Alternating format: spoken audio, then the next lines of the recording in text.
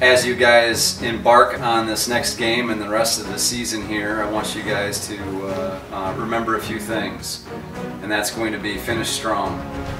Think of Austin. Think of Austin and what he has gone through, and every single day how he had to fight and fight not to ever to give up. And as he moved forward with his battle over a year and 2 weeks, his ultimate goal was to be able to get back to that hospital and help other people and help kids and talk to them about never giving up and winning the day.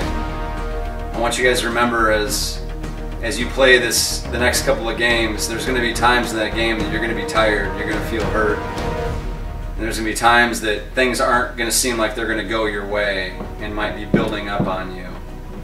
I want you to take a deep breath and remember the two things you can control, and that's your attitude and that's your effort.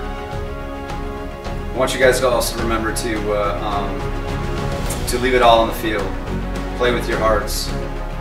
Your coaches, your teammates, your parents, the fans, the school, everybody's behind you. Just leave it all on the field and make sure at the end of the day that you leave nothing left. Hold your head up and be proud. Remember to shake and bake. You can always win the day. Good luck. Go Trojans.